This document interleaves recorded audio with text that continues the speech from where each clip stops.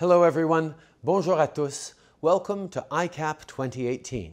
A big thank you to CPA, the IAAP, and all the organizers who made this conference possible.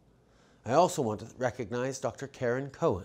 Karen, thank you for your tremendous work at the helm of the CPA and now the Disability Advisory Committee too. À tous ceux qui sont présents aujourd'hui, merci de vous être rassemblés pour échanger et collaborer. À chaque jour, les psychologues renforcent les communautés aux quatre coins du monde. As psychologists, you're on the front lines of mental health for people around the globe, and you stay on the cutting edge of research to make sure your patients get the best care possible. Our government is working hard to support you. In Budget 2018, we made record investments in science and research. In Budget 2017, we included major support for mental health initiatives across Canada. It was the first time the federal government prioritized mental health in accords with provinces and territories.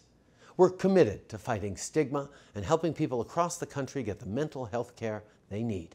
So to everyone here today, thank you for your leadership, your hard work, and your dedication.